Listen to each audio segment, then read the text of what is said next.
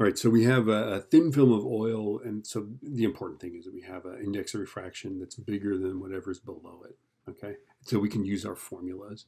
So here's our oil, here's our water. So this N here is 1.00, then we go to 1.48, and then down here we've got 1.33, so we have a slow to fast reflection here, and that reflection will be upright, and then we can use this formula, okay? The formulas switch around if let's say we reverse these indices of refraction. We couldn't use these formulas exactly. We'd have to figure something else out, okay? So let's just look at this thing. So we've got this thing there, and we want to know what this thickness is. So that's going to be our D. What is that D? Like this, okay?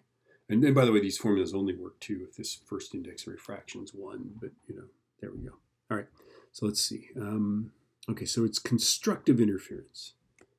So I'm going to use the constructive interference one, right? So 2 times the thickness times the index of refraction is going to be m plus 1/2. And again, that phase shift of 1/2 is that to get constructive interference, you need the first boundary here is going to invert the wave, and so if it has no thickness, it'll actually just totally destructively interfere. Okay, so let's plug some numbers in here. So 2 times D that we don't know times 1.48 equals m plus 1/2 times 450. Okay, so therefore D is going to equal m plus 1/2 times 450, which is our wavelength, right? Divided by 2 times 1.48. All right, so let's plug in 0.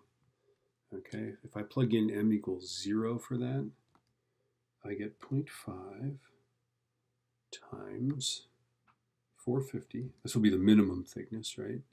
Divided by 2 divided by 1.48. And I get, oh, whoops. I get the wrong answer. Okay, hold on. That's because I divided by 1. I need to divide by 2. Okay. I get 76.0. My D is 76.0. And since this is nanometers, right, I'm going to get this as nanometers. All right, if I plug in a 1 for my M, okay, I can do that. I'm so lazy, though, I'm just sort of regurgitating the number. I'm going to put a 1 there. I get 228